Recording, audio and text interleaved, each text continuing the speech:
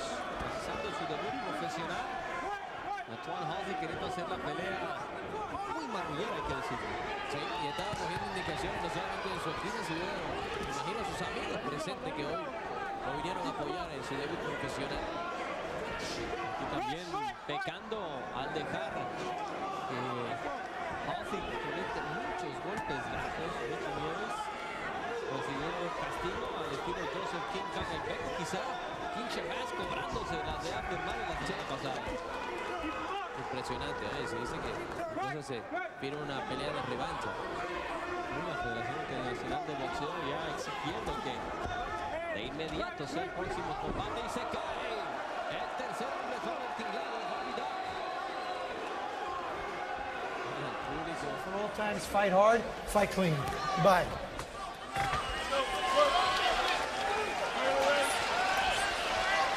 Tonight is a night about tests. I didn't see you. He has taken the test and failed against Klitschko, but that was in 2009. Stavern has yet to be tested on a setting like this. Whoever passes the test tonight may get another shot at a heavyweight championship.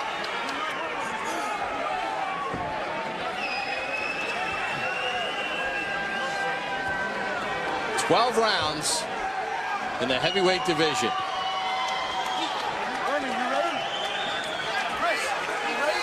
Don't go to the fridge. This one might end early. Well, this fight's been delayed numerous times because of injuries and illnesses. Stavern's camp says it was Areola just trying to get down and wait. Well, now they get to settle it in a small ring. Andre, we walked this off before the fights began, and inside the ropes, it's only about 18 feet by 18 feet inside the ropes. So for heavyweights, it makes for tight quarters. Yeah, I think it was all by design. These guys, it's no secret, neither one of them are going to do a lot of boxing. They want a knockout here tonight in Ontario. I think they're going to get it.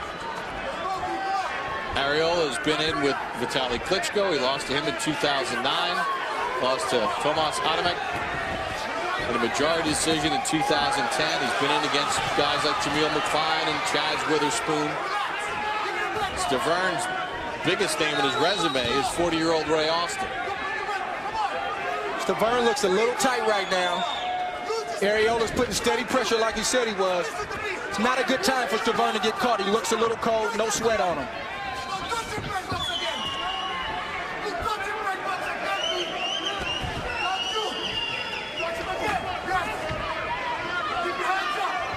Stavern was born in Haiti, the 11th of 14 children. As Areola tries a body shot, Stavern fights off the ropes. Age of 9, his family moved to Miami. Was involved in some fights in junior high. His mom was concerned about gangs, so they had family in Montreal. Stavern fought out of Montreal, now fighting out of Miami again. Actually started his athletic career as a football player, was recruited by Nick Saban at Michigan State, but suffered an injury, never got to participate at Michigan State, and was selling cell phones and doing telemarketing, and his weight got out of ballooned up and went to a boxing gym, and he got a late start. Turned pro in 2005. He's 34 years of age. Areola, on the other hand, has been boxing since he was a kid. Slides a left hand in, tries that overhand right. Stavern playing defense right now. Good combination to the body by Stavern. Stavern is giving just as much as he's taking right now. This is the kind of fight both men said it would be. Neither fighter was lying.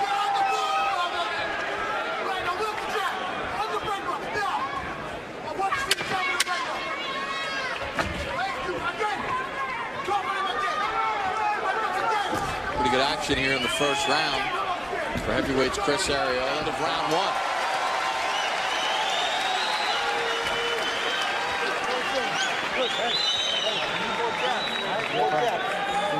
Backing up. Did you pop the double and triple jab? Huh? Give me another quarter water. Quarter water. Okay, stay.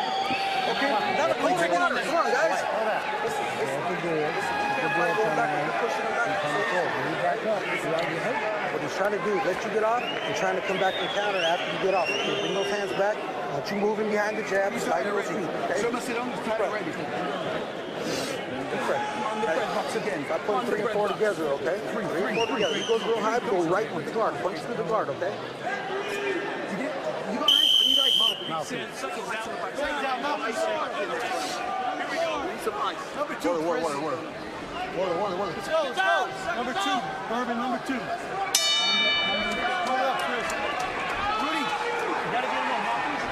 Bell sounds to begin round number 2.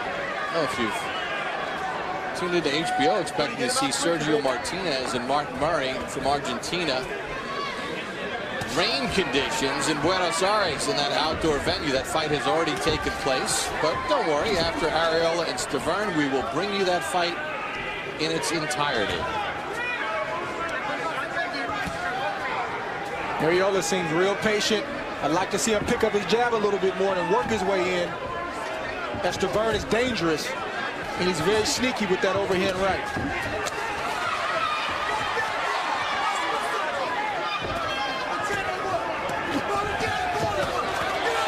Arreola likes to brawl. Stavern trying to pick his shots out of that corner.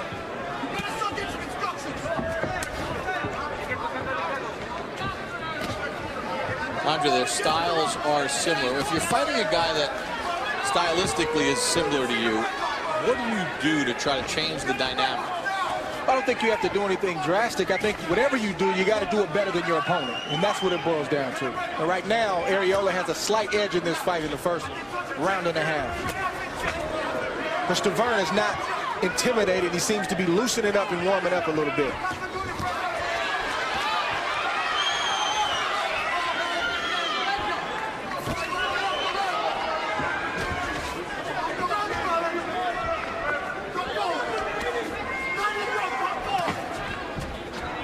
Would have liked to see Chris come in.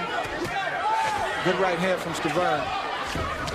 A little bit lighter in this fight. Both of his losses came in the 250 range, and he's 4 pounds off of that in this fight. I think he's in better condition in the mid 230s, and his punches are crisper. Let's see how he turns out tonight.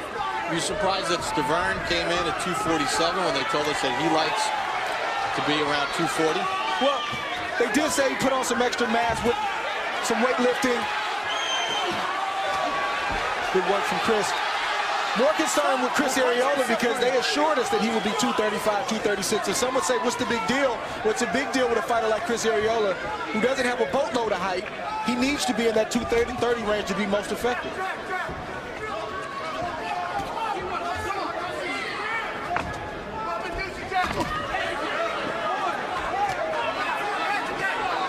I think Chris, when he's a little bit heavier, he tends to wait a little bit more, and again, he doesn't have as much snap on his punches.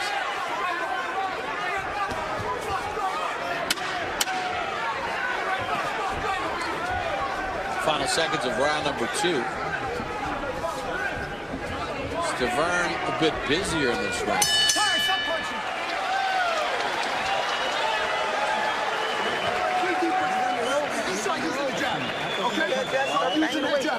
Stay off the ropes.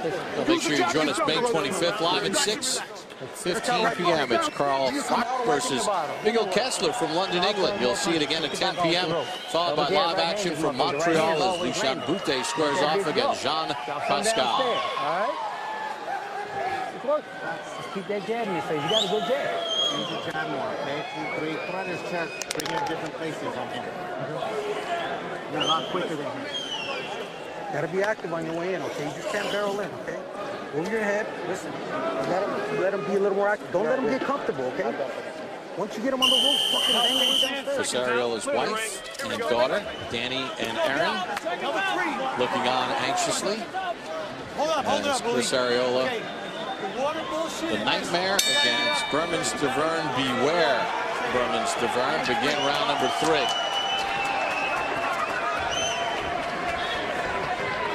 In the last round, Arreola landed 12 of his 44 power shots, according to CompuBox. Stavern, 4 of 15.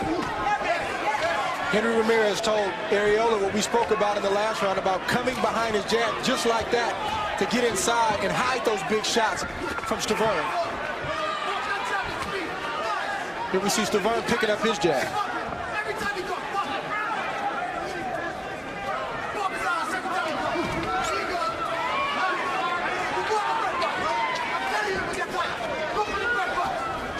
So through 2 rounds, they've kind of felt each other out a little bit. What does, in your opinion, Areola need to do to sort of get the upper hand here? Well, I'm still trying to figure out what type of game plan Chris has. I mean, we're going into the 3rd round, still relatively early. But he said from the jump he wanted to assert his dominance, and he's not quite doing that right now, though I believe he's slightly up on the scorecard, if it's not even. The Stavern camp feels like they've polished the diamond. And they need to be first. Are they doing enough of that?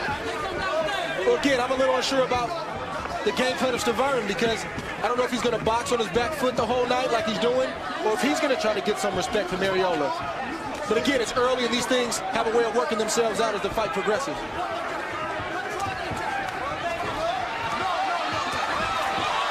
That left hand was blocked by Stavern. Stavern digs a hook.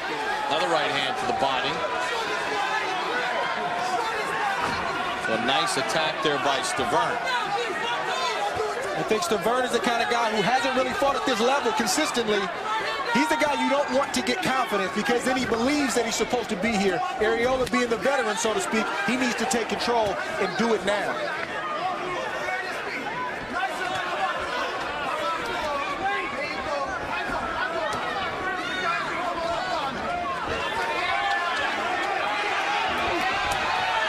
There's a left hand after the nice hook to the body again. So Stavern is starting to use body shots here a little bit, Andre. It's like I just said, he's starting to believe that he's supposed to be here.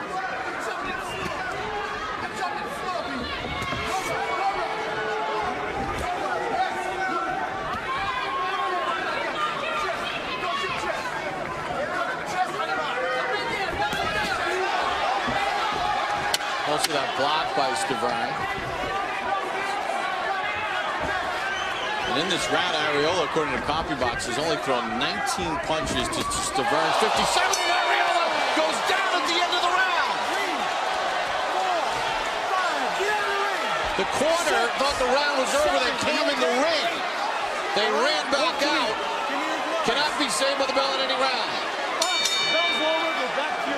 Chris Areola's hurt. He's hurt.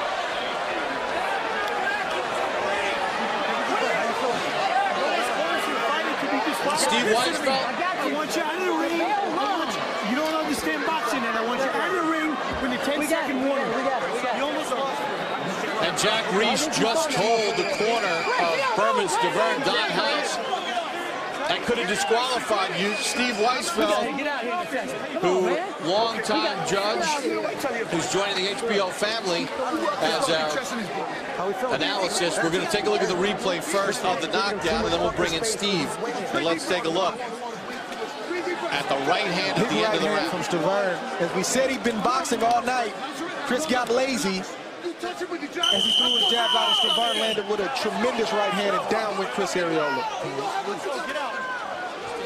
But we will replay it for you in its entirety after this heavyweight showdown here on HBO's World Championship Boxing.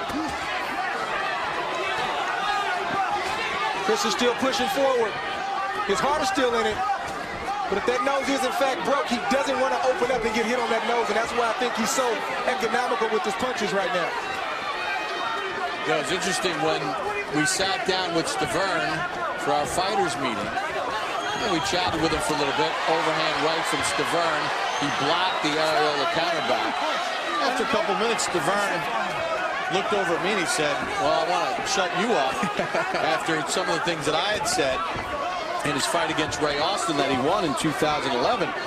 But his trainer, Don House, immediately chimed in and said, yes, but justified criticism. They feel like they've gone back to school. They say they've polished the diamond.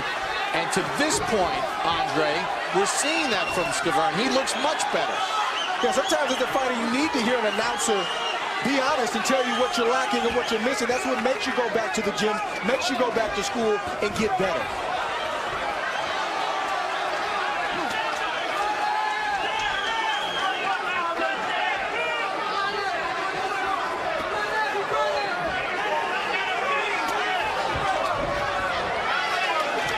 Chris is busting up a little bit here, but he's never lacking in heart.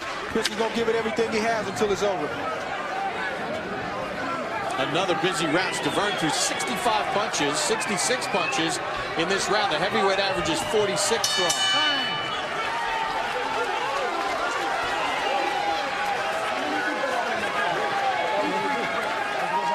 There's Berman's brother, John Stiverne, who played college football at the University of Miami. You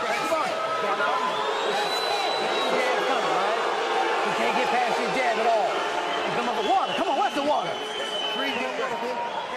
3 deep breaths, please. 3 deep breaths. Vaseline. You heard him. You heard him that's why he hugged you. That's why he's He's down. down.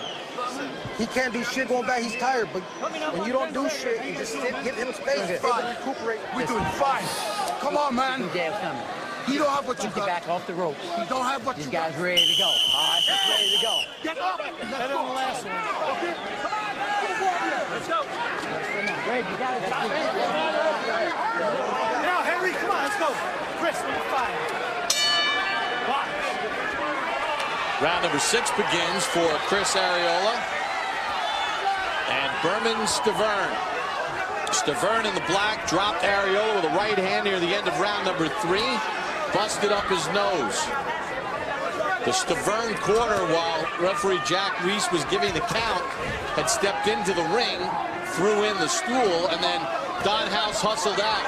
Jack Reese used discretion, didn't disqualify Stiverne. Good call by referee Jack Reese, who celebrates his 57th birthday today in the ring.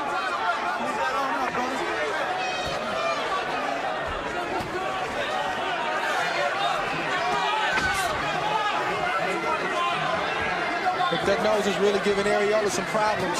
He's starting to puff up around the eyes, and he doesn't seem willing to take risk against Stiverne at the moment. Arreola steps in with a couple of right hands. Going at Stiverne. Big shots from Arreola. Stiverne seemed to handle it well, though, Andre. And that's what Stiverne's going to have to do if he's going to weather these storms. He's got to let Arreola know it's not going to happen like that tonight.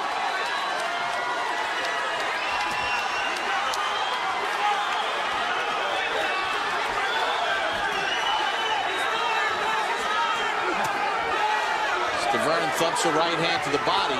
Arreola doesn't sort of follow up. That one blocked by the shoulder of Stiverne.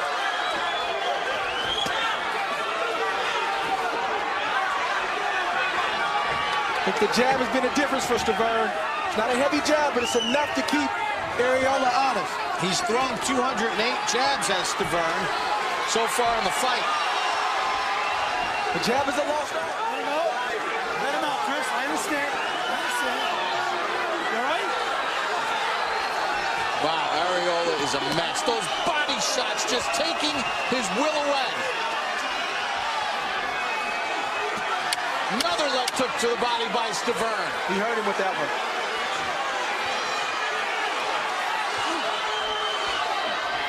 It was a test for Stiverne and a test for Arreola. And it looks like Stiverne has aced it.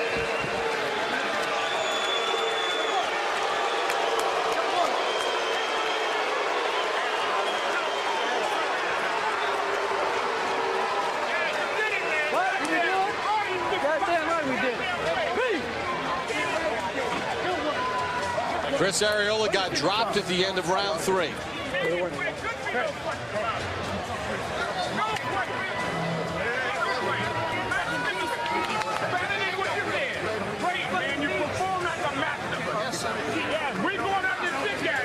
He fought through the blood, the cut left eye, and at the end of round number 3, this fight really turned around. That shot dropped Arreola. And the blood started pouring out of the nose, and then in round number 4, Berman Stiverne kept up that pace. Using his jab, shots to the body, and the right hand, snapping back the head of Arreola. In round number 6, Arreola had a moment of his own. Although Stiverne had done good work to this point, Arreola snaps back the head of Stiverne with a left and a couple of right hands. But then in the later rounds, Stavern again got it working. He used the shots to the body, and then that left and right on the chin of Arreola seemed to hurt his left arm. And in the 12th round, Arreola came out fast in the 12th round, but Stavern used thunderous shots to the body. He answered with solid scoring shots of his own. And the face of Chris Arreola sort of tells the story. Battered, bruised, bloody, and look at Berman Stavern, clean as a whistle. That young man boxed tonight. You got to take your hat off to him. Well, Steve Weisfeld has it for Berman Stavern. Steve, who are the judges that will make this official? First judge is Carla Kouts. Carla comes from a boxing family. She has two brothers who are boxing officials. Her dad has been a referee and a judge for years. This is one of her bigger bouts. I understand she's a consistent judge. She works a lot in California, and the commission has confidence in her. Martin Denkins, he refereed a world title fight in 1967. He's had a ton of experience. I've worked with him. I agreed with him on Bradley Provodnikov, and he certainly knows what he's watching. Claude Paquette, a retired police officer with the major crimes unit in Montreal. I understand he's a fine judge, as you can see. He had the first fight even with Pascal and Hopkins. I thought Hopkins won that fight. All right, now let's see how the judges had it scored as we send it up to our ring announcer, Barry Egan. Ontario, you have just seen one of the great heavyweight bouts you will ever see. How about a big round of applause for these two amazing warriors? We go to the scorecard. Judge Carla Kouts and Claude Paquette score the bout 117-110. Judge Marty Denkin scores the bout 118-109 for the winner. By unanimous that we finally got our man. Anthony Joshua has turned professional and signed a long-term deal with Matchroom Boxing and will debut officially on October the 5th at the O2 Arena in London.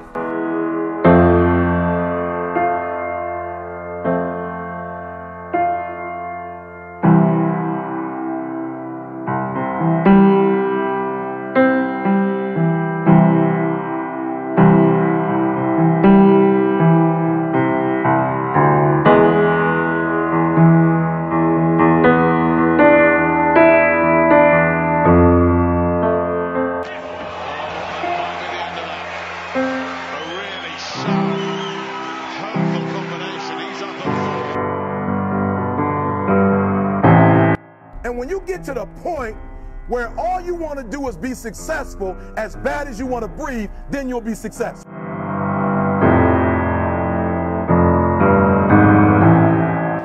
"16 stone 6 3/4 pounds.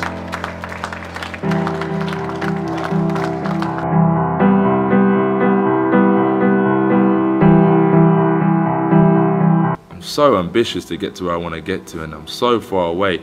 And for anyone who thinks that like I've hit the big time, you've got it completely wrong. It's going to take a long time to get where I want to get to, and I'm just willing to give whatever it takes to try. มวยคู่นี้นะครับถือว่าอายุน้อยทั้งคู่นะครับคุณเทพิทักษ์สำหรับซูเปอร์บอลนั้นอายุปีนี้เพิ่ง 22 นะครับเพิ่งจบปริญญาตรีแต่เอ็นกาบี้หรือว่านากาบี้นี่น้อยกว่านั้นครับเหรอ19หรือครับเด็ก19เมลเบิร์นนี่หน้าตาอย่างนี้ครับอายุเพิ่ง19 ปีนะครับ